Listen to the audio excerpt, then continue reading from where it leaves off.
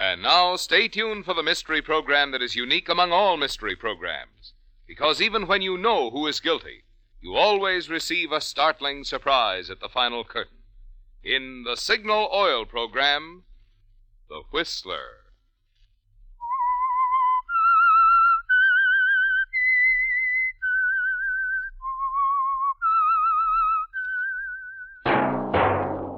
Signal, the famous Go Farther gasoline, invite you to sit back and enjoy another strange story by The Whistler.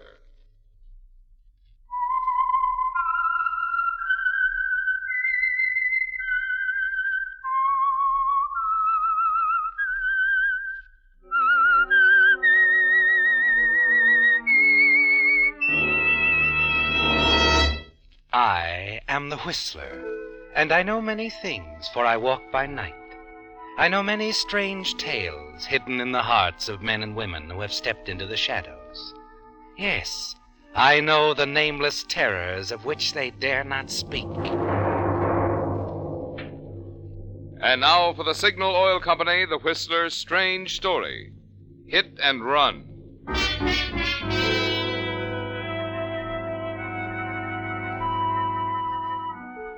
It was a quiet night for San Francisco, almost too quiet. The fog, drifting in from the Pacific, had hung lazily over the city's streets at first, then settled down heavily, thicker and thicker, blotting out everything. There was something ominous about it, even to an old San Franciscan like Hilary Gaines. And although he wouldn't admit it even to himself, he was wavering. Mildred's nervousness when he'd stopped by to pick her up made it worse. Here it was, he kept telling himself, the moment they'd both been waiting for, planning for, anticipating for so many months. The moment when she'd make the break with her husband once and for all, pack her bag and go away with Hilary. Yet something felt wrong somewhere. Maybe it was the fog, the stillness. All right, Hilary. I guess we're ready. Now, put your bags in the back, dear. Did you leave a note? Yes, he ought to be home any minute. Oh, probably in a bar somewhere. Come on, let's go. Well, what's the matter? I don't know. Oh, now, wait a minute, Mildred. I have the strangest feeling. Somehow, I'm afraid, Hilary. Oh, don't be ridiculous. Afraid of what? That's just it. I don't know. Well, neither do I. Come on, get in.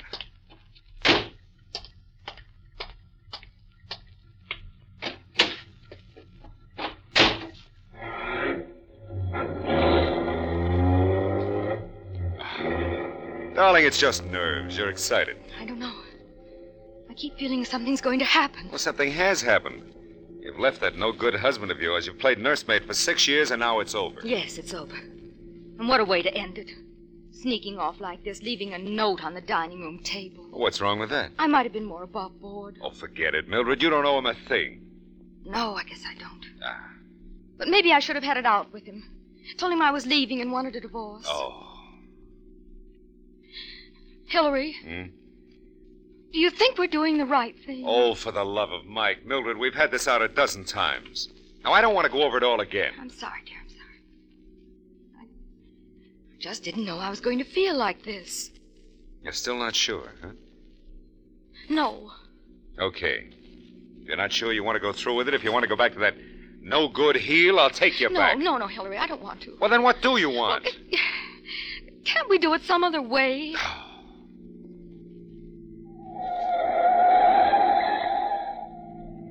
As long as you don't know what you want, You're going back? Yeah, I'm going to take you back. And if there ever is a next time, make sure you know what you want.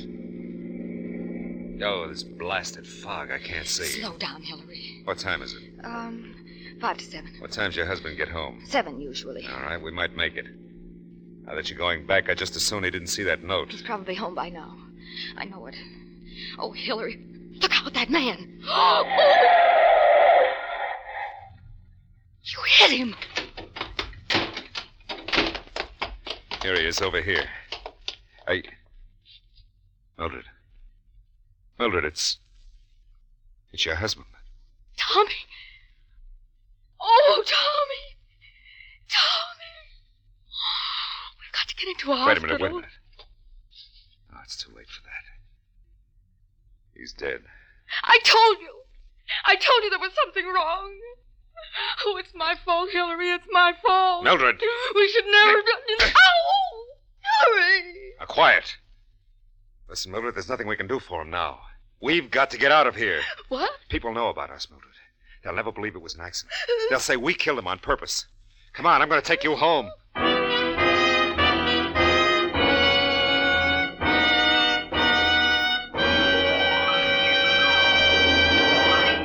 Last Monday, on New Year's Day, practically all cars aged a whole year. Yep, even those shiny 1950s are now last year's models. But the important thing is not a car's age, but how well it runs. Why, many of you who own vintage models are today enjoying better performance than you did a year or 5 years ago. You are if you're powering your cars with Signal Ethyl, the premium grade of Signal's famous Go Farther gasoline. After all, Signal Ethyl is engineered to bring out the best in any car of any age. And when I say best, I mean best starting, trigger quick on cold mornings. I mean best pickup that apologizes to no one when the traffic signal says go. And I mean best power that rockets you over our king-size western hills in high without balking or pinging. Who worries what year a car was made when you're enjoying driving like that? And you can enjoy it if you just head for a Signal station.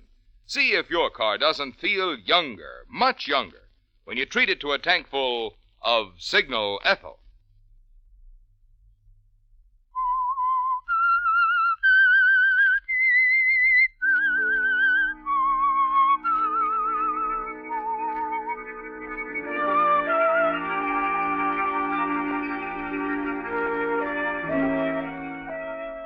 So you made a decision, didn't you, Hillary? You had a choice and you made it. You figure it's far safer to take a chance on getting caught on the hit-and-run charge than it would be to face the police and the prying neighbors and try to explain that it was pure coincidence that caused you to run down Tommy Hardwick a few blocks from his home. Pure coincidence that you happened to be riding with his wife, Mildred, at the time. Yes, it flashes through your mind during the few seconds you and she stand there in the fog, looking down at him. And you think it over carefully as you drive her back to her home. You better sit down a minute, Mildred. Oh. Did it really happen, Hillary? Huh? Did we do it? Is he dead? Now, take it easy, dear. It's going to be all right. Doesn't seem real. The fog, the silence, looking down at him lying in the street. Oh, Hillary. Mildred. Hillary, I can't help it. What have we done? Now, listen to me, Mildred. We've got to talk. I can't. I can't think about it anymore. I said listen to me. Please, Hillary. Please don't. Oh, I know. I'm sorry. But, darling, you may as well face it. There's only one way out. Somebody may have seen me. No one saw us. Now, listen.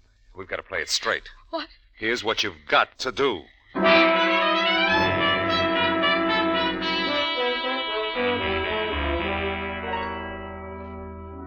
Hello? Robinson Finance Company, please. Hello? I'd like to speak to Mr. Hardwick, please. This is his wife. He's gone? Well, when did he leave?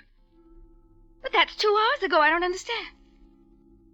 All right, thank you. But you see, I thought Mr. Hardwick might have stopped off at the club on his way home. He's over an hour late now, and he hasn't telephoned. When did you last see him, Ed? But he's never been this late before. I've had dinner ready for an hour. Well, maybe I better, Ed. I'm worried sick.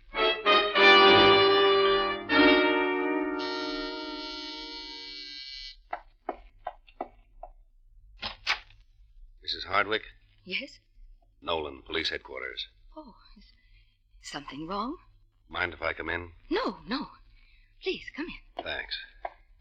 Sit down. Thanks.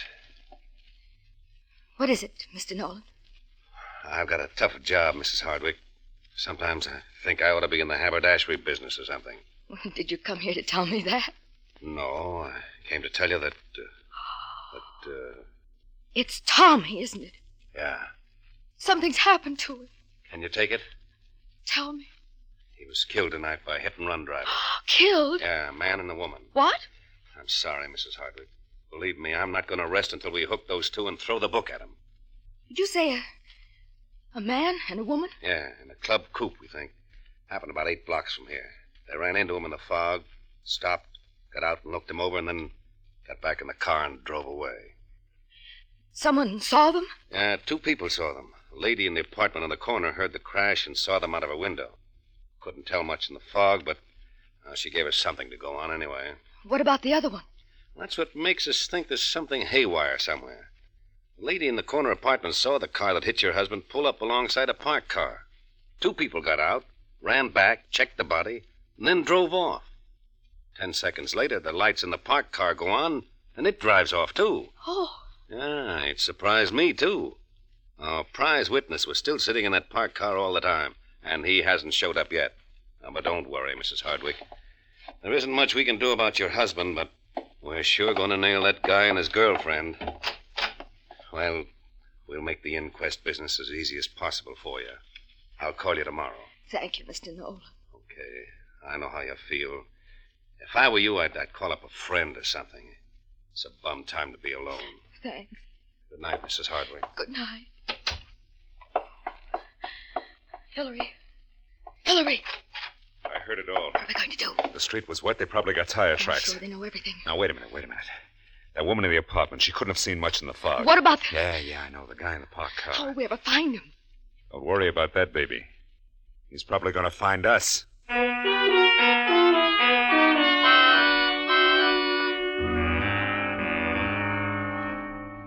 Yes, Hillary, the man in the parked car is a problem, isn't he? It's obvious he saw everything. He was close enough to even see your license number in the fog. Close enough to hear what you and Mildred said to each other before you drove off. For the next day or two, you can feel the sword hanging over you. But strangely enough, nothing happens. The inquest goes off without a hitch. The woman in the apartment offers nothing in addition to her original statement. You have the dent in your fender repaired, buy 4 second-hand tires, and dispose of the ones on your car. A few more days pass, and you begin to relax a little. Perhaps the man in the parked car has reasons for keeping out of it, being involved as a material witness. Yes, maybe that's it. Then a week later, you're sitting at your desk at the office when... Yes? There's a Mr. Baldwin to see you, Mr. Gaines. Baldwin? I don't know anyone by that name. What does he want? He says it's about insurance. Oh, well, tell him I have plenty of insurance. I did. He says it's extremely Confound it, I just told... Wait a minute. What kind of insurance? Just a moment. Accident insurance, Mr. Gaines. I see. Send him in.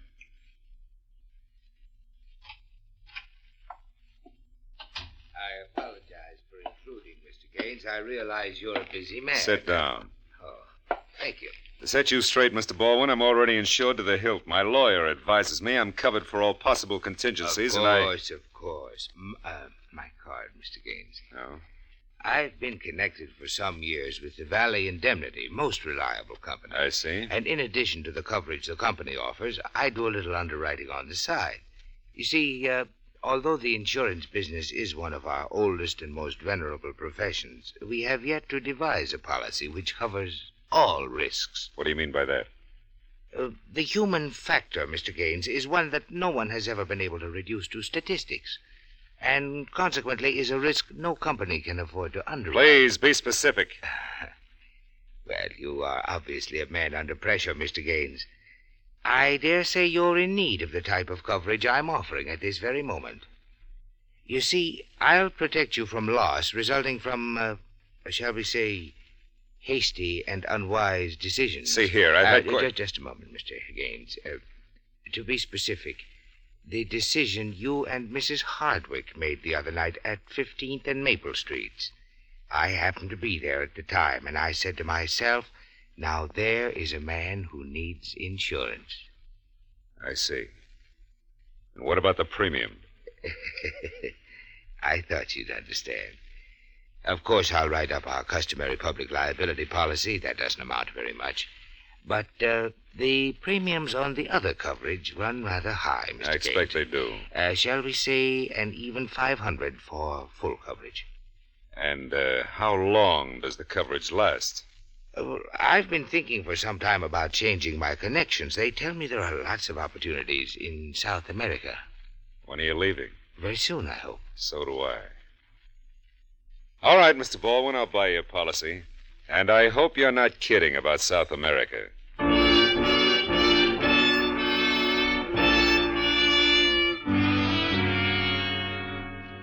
How much do you want this time? $2,000. I won't pay it. You would pay it, however, if you had my assurance that this is the last time. I expect I would. Very well, you have my word. I'll drop by this afternoon for the cash. Now, an oil well is one of the most profitable of investments, Mr. Gaines, and I'm sure you'll find this venture a wise one. When you consider the future, of course. Oh, by the way, I expect to be leaving next week. $2,300. Congratulations, Mr. Gaines. You are part owner of the Narcissus mine. It's too bad in a way that I've had to postpone my trip to South America until Friday. You dirty leech, get out of my office. Now, wait a moment, Mr. Gaines. I'll kill you. I knew you'd come to that eventually, so I've made provision for it. You see, I've written a complete account of your and Mildred Hardwick's unfortunate accident at 15th and Maple Streets, to be opened and read publicly in the event of my death. You've thought of everything, haven't you? I'm pleased to think so. Now, I think it would be rather unwise for you to make another unfortunate decision, don't you? Especially in view of my projected trip to South America.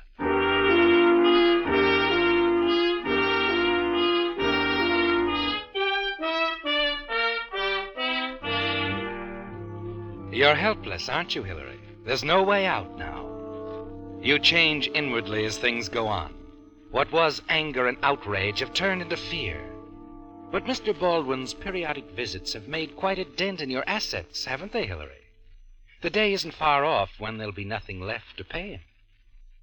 If you could only get your hands on the account he's written about the hit-and-run accident, the protection he's provided for himself. Yes. You'd kill him if it weren't for that, wouldn't you, Hillary? Then at last you get a lucky break. I know where it is, Mildred. I found out where it is. What? The account he's written. The thing that's going to be opened if he dies. Where is it? In a bank on Market Street. I saw him today and followed him. It's in a safe deposit box. I'm sure of it. What good does that do us? All right, now, wait a minute. He keeps the key on him. I was standing in the crowd when he took it from his pocket and went into the gate. Hillary, you're not going Never mind, Mildred. Let me make that decision.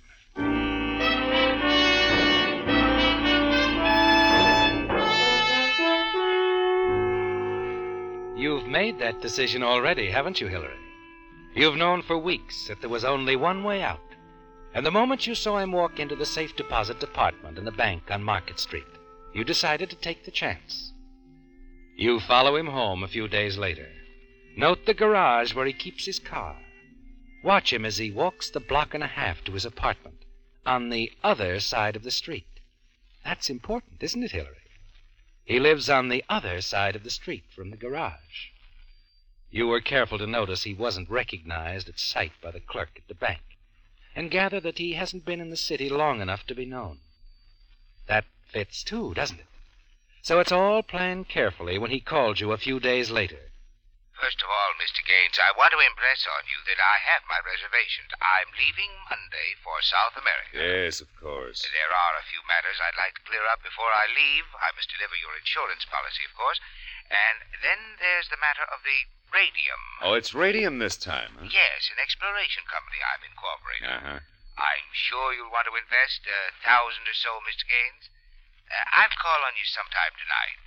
You'll have the money. Yeah, I'll have the money, but look, if you don't mind, I'd rather call on you.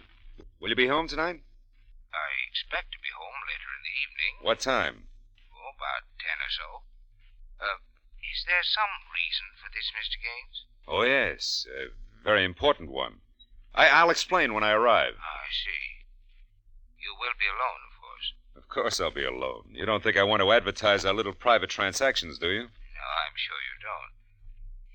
Very well, Mr. Gaines. I live at 2201 March Way, apartment 308. That's fine, Baldwin. I'll be there. 10 o'clock. 10 o'clock.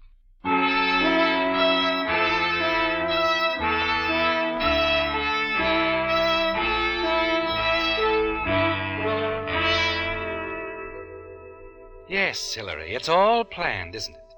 At 9 o'clock, you're sitting in the coffee shop across the street from the garage in which Mr. Baldwin leaves his car. You thank your lucky stars for the weather. The fog is rolled in again, making it difficult to see clearly more than 100 feet. Promptly at 9:45, you see his car roll into the garage entrance. 2 minutes later, you're sitting at the wheel of your car, waiting for him to come out. Suddenly you recognize him as he comes out. The plump figure, the rolling walk. You wait until he gets halfway up the block, about to cross, and then...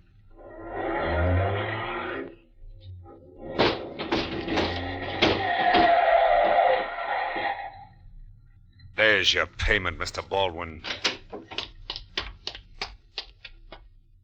Yeah, he's dead, all right. Now the keys. His wallet. There we are. Oh, Hey, what's happened here? oh, officer, I'm afraid. Yeah, let me see. Yeah, well, it looks Yeah. looks like. Yeah, he's dead. Good thing you stopped. I'd hate to see you pull a hit and run when it was his fault. Those dumb pedestrians. What's that? I'll have to take your name, of course. You know who he is? Why, no, I don't. Yeah, we'll have to check. Oh, will I be called? No, don't worry about it, mister. Saw the whole thing.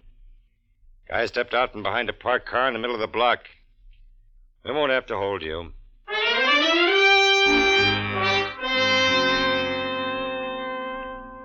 That was unexpected, wasn't it, Hillary?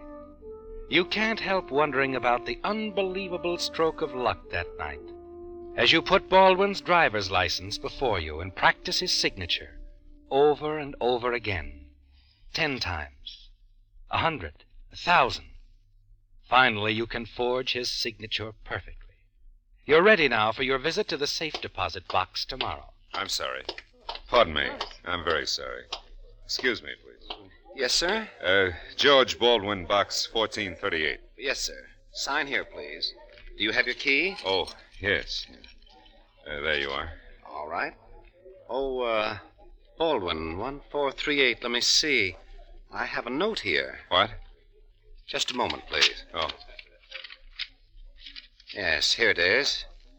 It's about the rental on the box. 3.5, due on the 15th of last month. Oh, yes. Well, it must have slipped my mind. Here you are. Thank you, sir. This way, please. All right.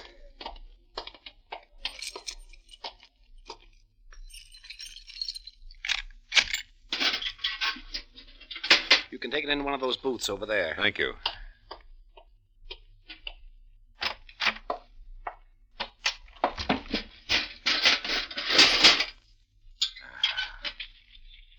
Bonds. Cancel checks. Ring. It's a movement may concern to be opened in the event of my death. Let's see. This is to certify that on the night of May 10th, I witnessed a hit-and-run accident at the intersection of 15th and Maple Streets in which 2 men... Oh, thank heaven I've got it. I'm in the clear. They can't touch us now.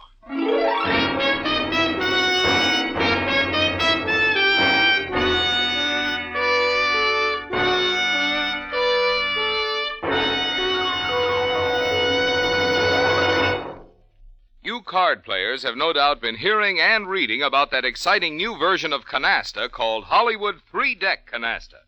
Now, a 12-page booklet giving complete rules for this fun-filled new game is waiting for you free at any Signal service station.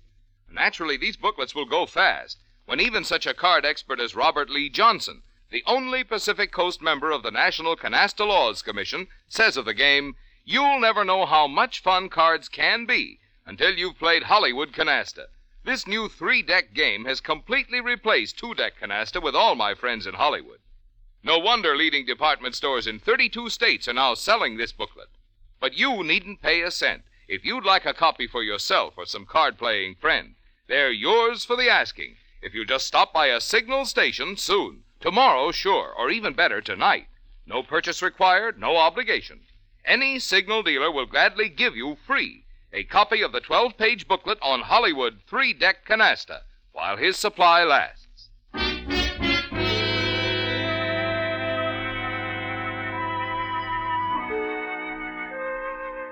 So things are looking up, aren't they, Hillary? It isn't hard to find answers for the routine questions they asked you at headquarters later that day. You obeyed the law to the letter, didn't you? Stopped immediately, did everything you could for the victim, cooperated with the officer. You're sure now that they can't touch you, now that the letter marked "to whom it may concern" is gone, the wallet and the keys disposed of. Mr. Baldwin has been paid off, hasn't he, Hillary? In the only currency he understood. But a week later, when you drop by to see Mildred, you find her a little skeptical. Hillary, dear, you shouldn't have come. You know we agreed it was best to stay apart until Mr. Baldwin... Don't worry about Mr. Baldwin, Mildred. I told you he won't be back. But how can you be sure? He's a chronic liar. Everything he's told you, everything he promised. I told you he's through. I had it out with him once and for all. I don't believe it. He'll be back. He won't stop until you've given him every penny you have. Mildred, honey, will you please forget Mr. Baldwin? How can I? He's ruined everything we've ever... Who's that? I don't know. Answer it. I'll be in the bedroom.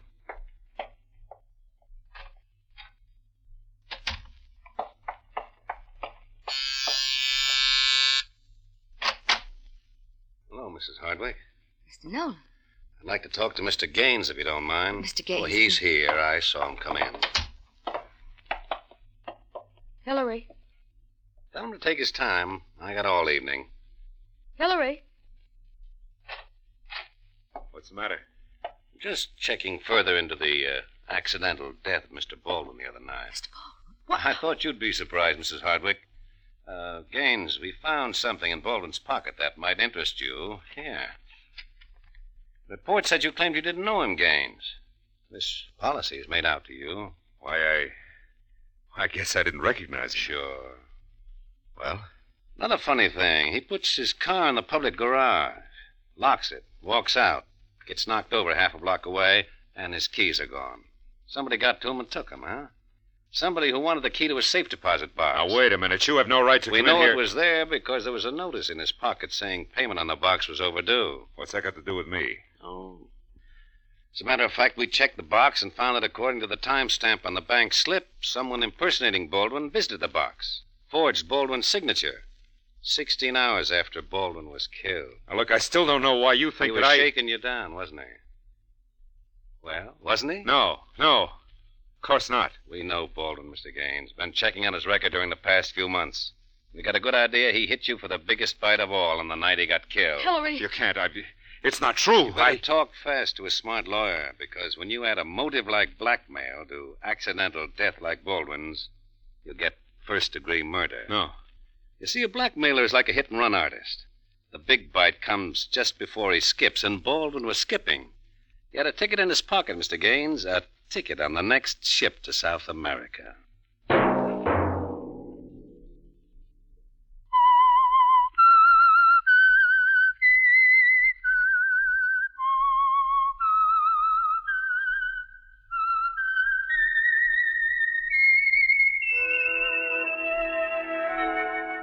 Let that whistle be your signal for the Signal Oil program, The Whistler, each Sunday night at this same time. Signal Oil Company has asked me to remind you again that if you want a free copy of that 12-page booklet on the exciting new 3-deck card game, Hollywood Canasta, you'd better stop by a Signal station soon so as not to be disappointed. No purchase required, no obligation. A copy is yours for the asking while the supply lasts.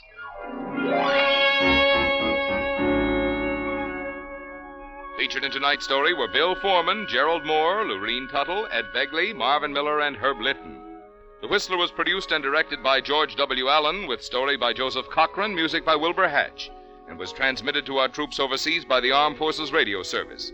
The Whistler is entirely fictional, and all characters portrayed on The Whistler are also fictional. Any similarity of names or resemblance to persons living or dead is purely coincidental. Remember at the same time next Sunday, another strange tale by The Whistler.